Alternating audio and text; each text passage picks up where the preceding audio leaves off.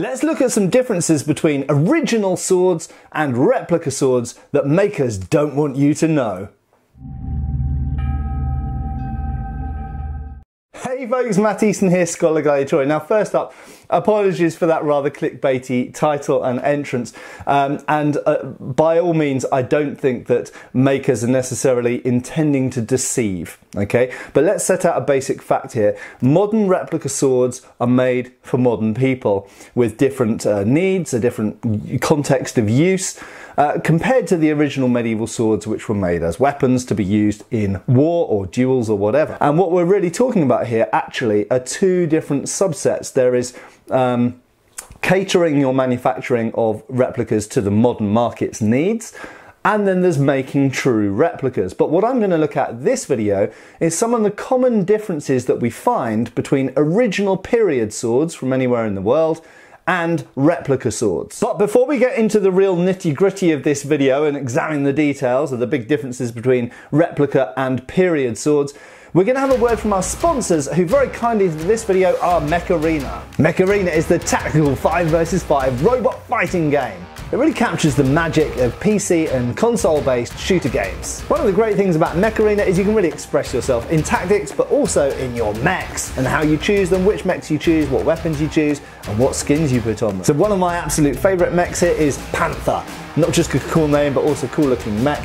And you've got a bunch of different skins that you can earn or kind of win, essentially. I'm also a big fan of Lancer here, and you can see that Lancer has a bunch of cool skins. That's pretty much the standard one. I love this leopard print one, super cool. Green, good for camo, and a bunch of others that you can get as you go further through the game. Let's change the skin on my Paragon here. Let's go up to skins, and oh, funky Hawaiian shirt. So by competing you can win fortune keys, which you can then go into the fortune vault, and you can open up a crate which will randomly assign you a reward.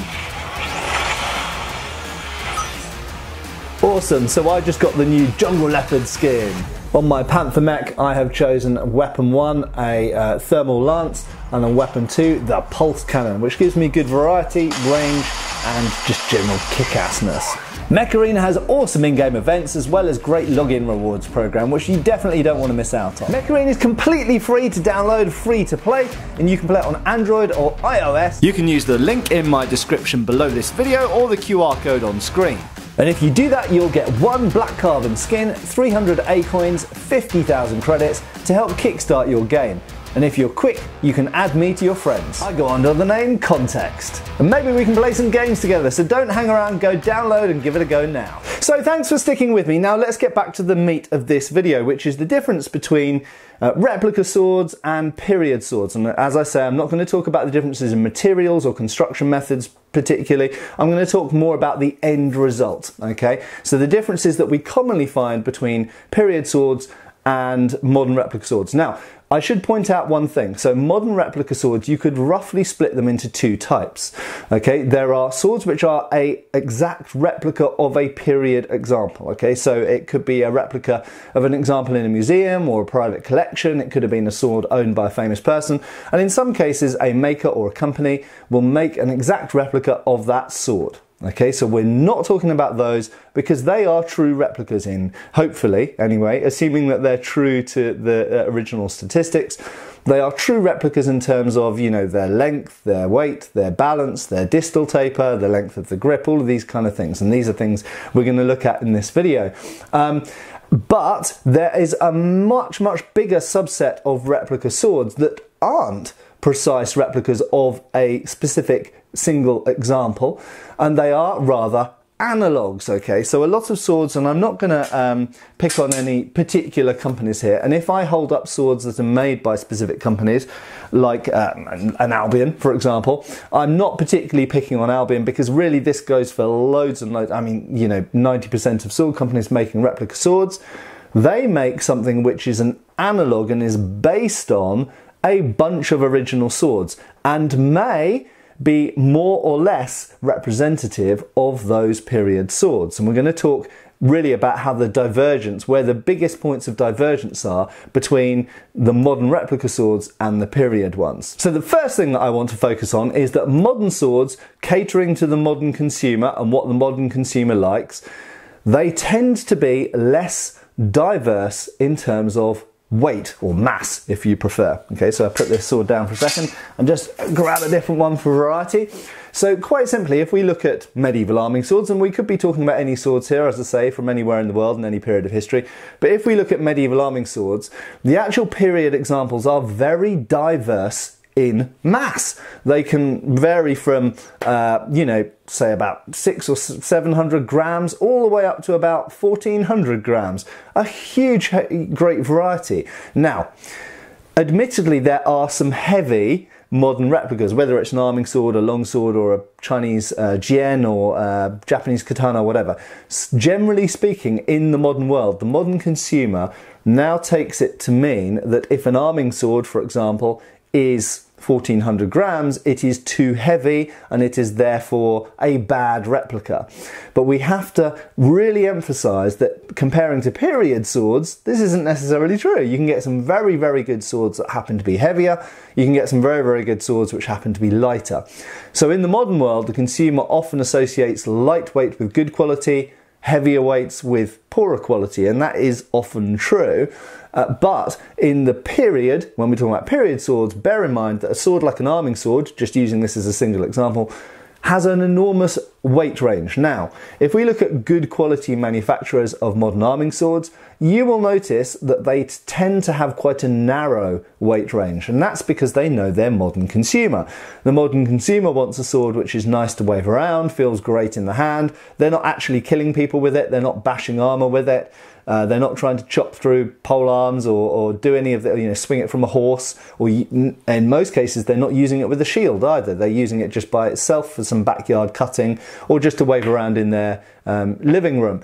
So quite simply, the modern consumer has a different set of requirements from a period sword compared to an original sword. Now, as I mentioned, I was in the Royal Armouries last week, measuring and weighing swords. I have done this in other collections around the world as well, including the Wallace collection, the Stibbett, and various other places. And the simple fact is that original medieval artefacts are quite diverse. And you can have two arming swords that look very similar in a photograph, but handled completely differently in the hand. So, in terms of weight, that is one thing that is much more diverse in the originals than in the good quality modern replicas. Now, related to mass is point of balance, or centre of gravity if you prefer. That is the point at which this sword balances. Now, whatever type of sword we're talking about, it could be a medieval sword, it could be a Japanese, a Chinese sword, Indian, whatever. The simple fact is that modern people have an idea of what feels nice in the hand.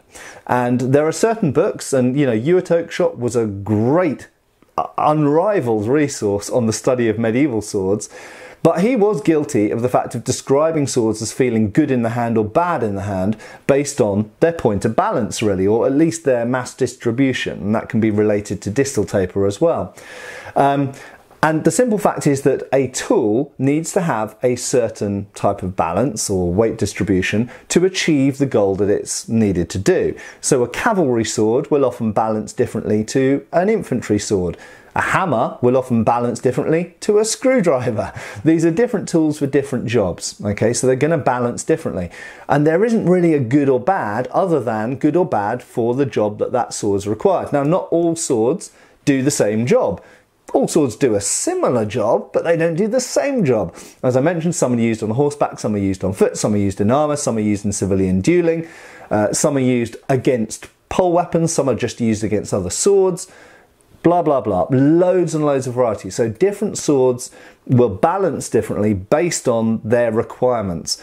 And I have to say, I've handled a number of original medieval swords, including some in the last week, that don't balance how most modern consumers would like them to balance. Does that mean that they're non-commercial for the modern world? Well, I hope not, because of course, from my perspective, I'm teaching historical fencing, studying historical sources, studying the historical arms and armour. I want something that is a replica, a true representation of the original object. If it has a point of balance that is 7 inches, 13 inches from the hand, or centimetres rather, 7 or 13 centimetres from the hand, then that's where I want the point of balance to be. But modern consumer and sales considerations don't always work like that. If you are trying to make a sword that you want to sell really well because word goes around that it feels fantastic in the hand, then obviously you're going to put a point of balance where you think the modern consumer is going to want it, where it's easy for them to wield. It might not be so effective at the job it was originally intended for, but there we go. So you can see a divergence between the original requirements and the modern consumer requirements. Just to give an example, incidentally, the swords from the post, or so should we say Norman era, and the kind of Crusades era often are really quite choppy in the hand and quite weighty, and they do not generally handle how a modern person will want a sword to handle. Why do they handle like that? Well, think of the context. They're used, at least the knightly sword is used predominantly on horseback. It's used almost entirely with a large shield, a kite shield and then a heater shield.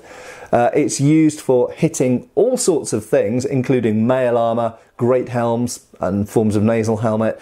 So it has to contend with armour, it has to chop horses, it has to be used from a horse, it has to have a long reach. So you want cleaving power and you want reach. So it won't handle fantastically if what you're really looking for is a rapier. So you have to compare apples with apples and oranges with oranges.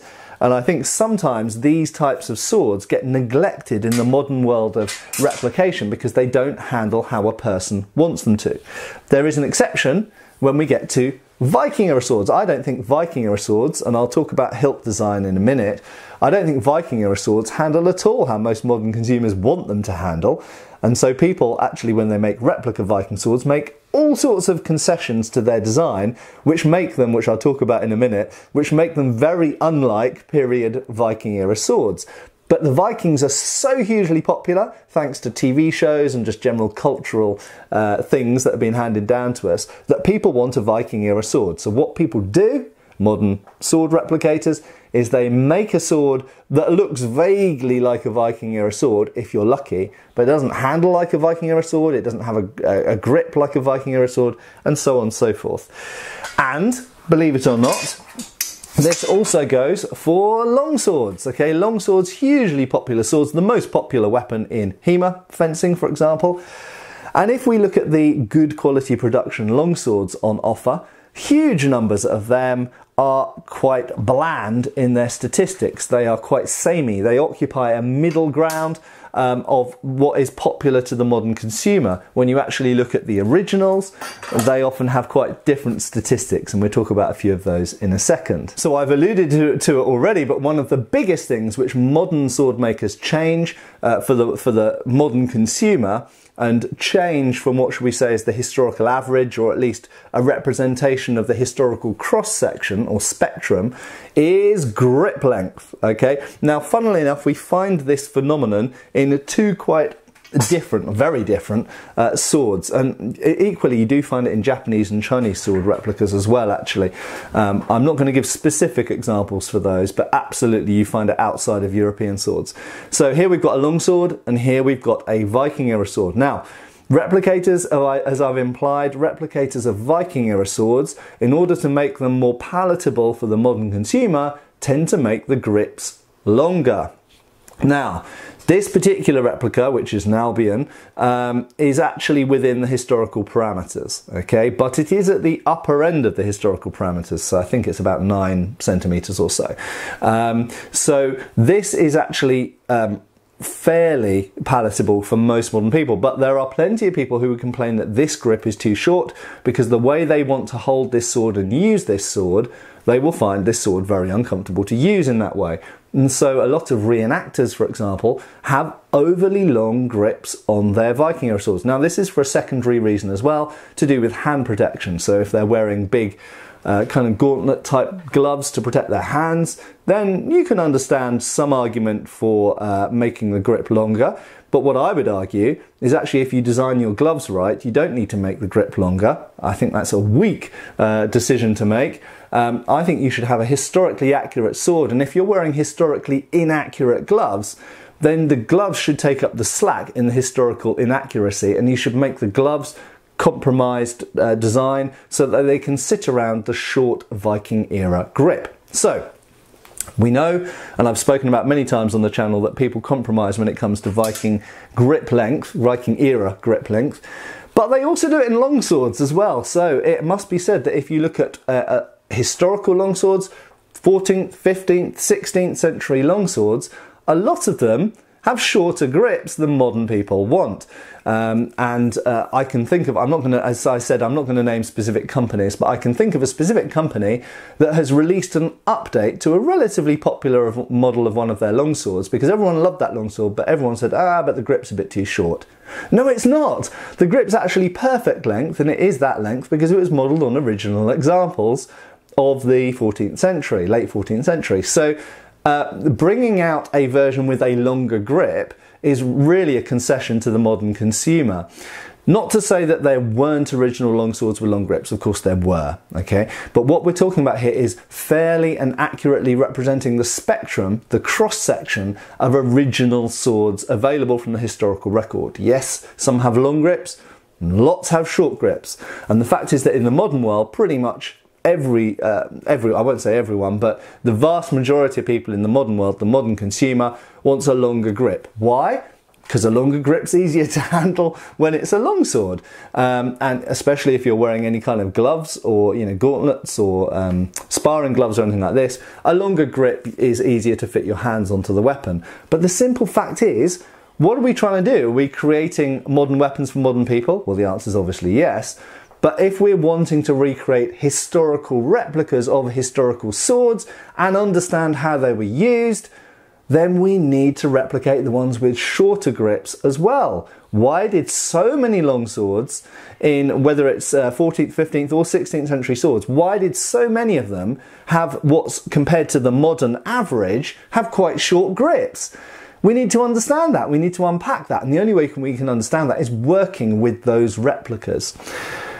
So, grip length is hugely compromised by the average of modern replicators of swords because they are pandering and catering to the modern consumer market. Okay, and I would love to see a greater use of original statistics, or at least a fair representation of the cross-section of original statistics, so that we can actually understand the historical weapons better. Now, another area where modern sword makers cater more to the modern audience and what the modern audience wants than necessarily looking at the statistical spread of original data is in overall length. So we've talked about grip length or hilt length, but now let's talk about overall length and therefore by proxy also blade length. Now, I've spoken about this before, but a common example of where this is the case is on katana replicas. Now, katana replicas these days often have pretty much a standard blade length of 27, 28 inches. Now, the funny thing is that actually it goes both ways, depending which period of Japanese sword, whether it's a earlier tachi or whether it's a 15th century or later katana, it can kind of go either way as to, in reality, what were the common lengths being used. Now, if we look at the sort of early Muromachi, kind of 15th century and earlier period in Japan, we often find that there are tachi which tend to have they've got a different sori or curve than this type of blade. The bend tends to be earlier in the blade and then straighter for the rest of the blade. They often originally, now many of them have been cut down, okay, so suriage, many of them have been cut down to be shorter blades in subsequent centuries, but many of those 12th, 13th, 14th, 15th century blades were originally longer than the average of what we find today. They were 29, 30, 31 inches nagasa or blade length, okay? Now, that's not very often replicated by modern makers. It's not particularly popular, okay? So people actually have come to, the modern consumer has come to expect a katana to have a certain degree of curvature for the most part, have a certain type of blade shape, and to have a certain blade length, which by European standard is quite short. But what's funny is once we get into the sort of later period, so we say 16th century onwards, often katanas had shorter blades than this. So certainly once we get into sort of 17th and 18th century, it's not uncommon at all for a katana to have maybe a 25, 26 inch blade. Now, admittedly, there are size differences, and this goes for all of the swords we're talking about here. a modern European user is definitely likely to have an average taller height than a, say, 15th century Japanese user, unquestionably, okay? But laying that aside, if we're talking about making replicas of period weapons, I find it interesting to note that with Japanese swords, we've settled on this kind of 28-inch or thereabouts average for katanas, and it's pretty much standard for all the Chinese-made modern katana replicas. But in period, there were longer swords, there were shorter swords, and indeed there were swords of around this length as well.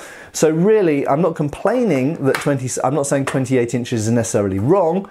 I'm just saying that the other lengths, particularly the shorter lengths of katana, are underrepresented in the modern replication world.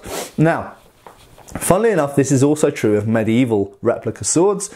If we look at the longsword, one of the most popular forms of European sword around, it is very common for modern replicas to have 36, 37, 38-inch blades on them. Historically, we actually find a lot with shorter blades than that. Yes, indeed, longswords with, or bastard swords with 1.5 grips. Many times they only have 30, 32, 34-inch blades, and these are underrepresented in the replicas. Equally, some of them are much longer. Some of them are more like 39, 40, 41, 42-inch blades, and those are underrepresented as well. So again, it's about pandering or catering, whichever way you want to look at it, to the modern consumer and not really representing the spread of original artifacts. I'd also say Viking era swords are not uncommonly shorter than a lot of replicas are, and indeed if we go to arming swords, then there are a lot of arming swords which are sort of 26, 27-inch blades. They're not very well represented in modern replicas because modern people like an arming sword to have a blade of about 32 inches quite commonly. And equally, although they're not really popular in the modern world, these earlier forms of arming sword used in the Norman and kind of Crusader eras, these often have hugely long blades that actually make them very unwieldy in the hand for a person on foot without a shield. And they're not very well represented as well.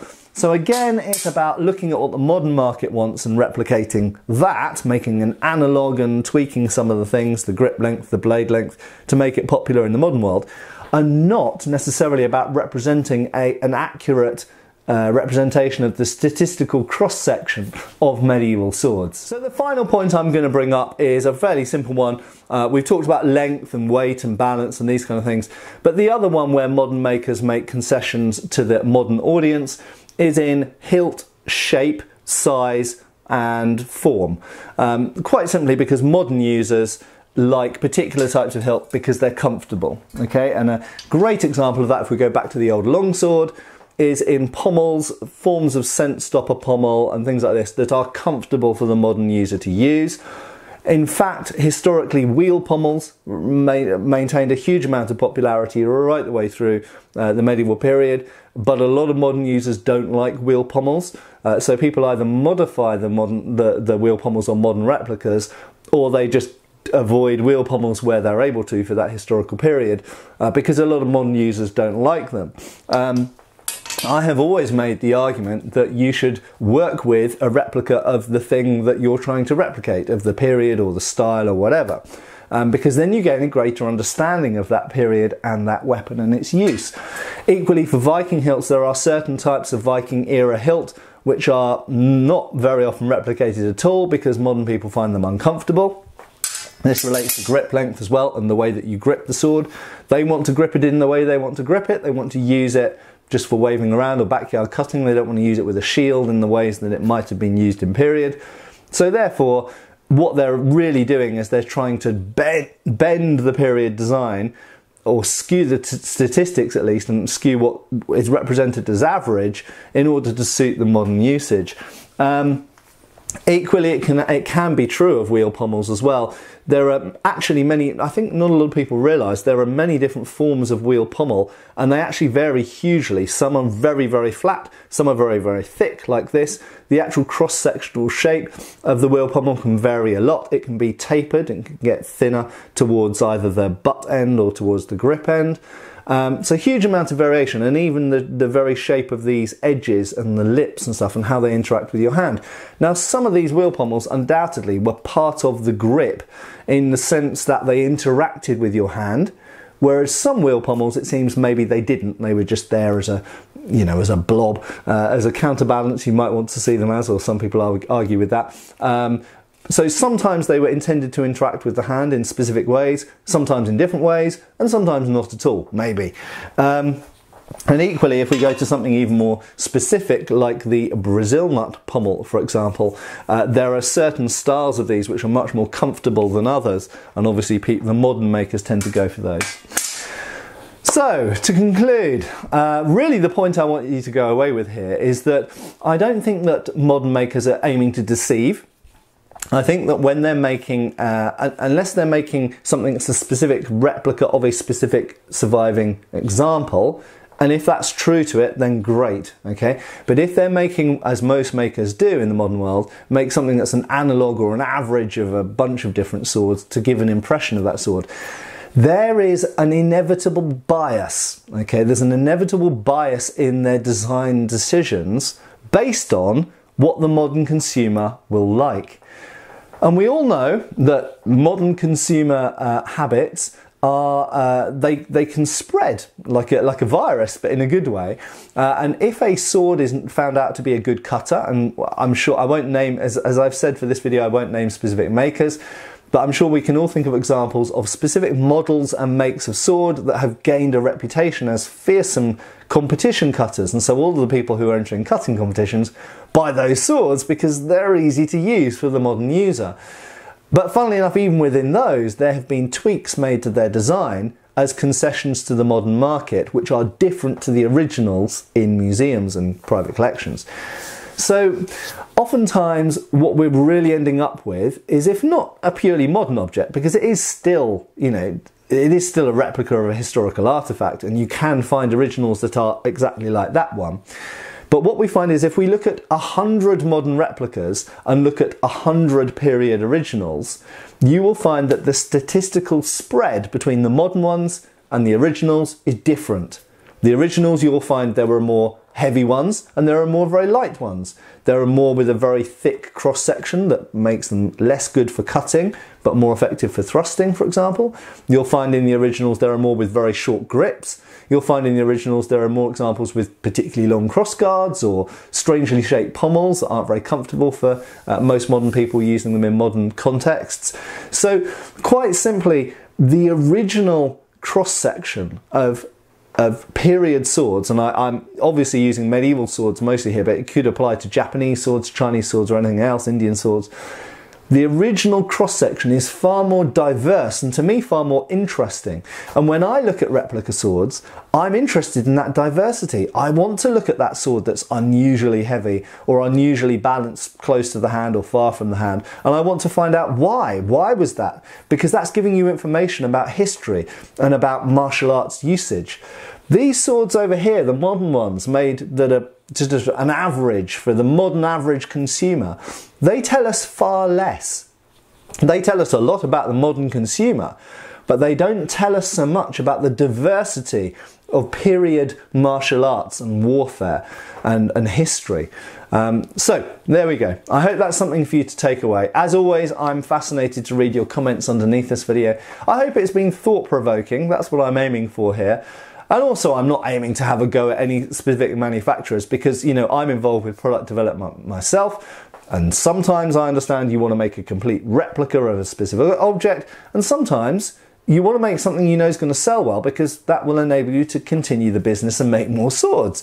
So clearly, you know, I'm an antique dealer, so clearly I buy what I know will sell well, so it's the same thing. So I completely understand, but as a consumer and user of medieval swords or any other period, you know, Japanese swords, Chinese swords, I would love to see more diversity so that I can examine these nice little nuggets of information you can get from using true replicas of period originals. Thanks a lot for watching. If you're not subscribed, please do so, and I'll see you back on the channel really soon for another video. Cheers, folks! Thanks for watching. We've got extra videos on Patreon. Please give our Facebook a like and subscribe if you haven't already. Cheers, folks.